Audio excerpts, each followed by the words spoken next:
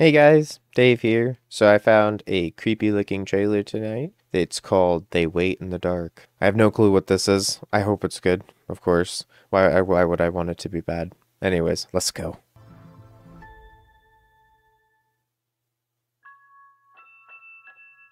Creepy kid, check.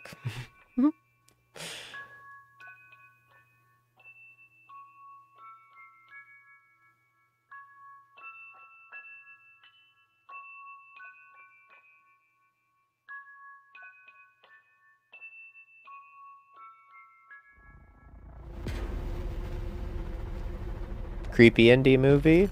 Ooh. Is that who I think it is? Oh, that was just like freaking. Oh gosh. Well, this video sure cranked up, huh? It was like pretty moderate. Then there's like this. Ooh, so there's a creepy thing. But is it a hallucination or Hmm?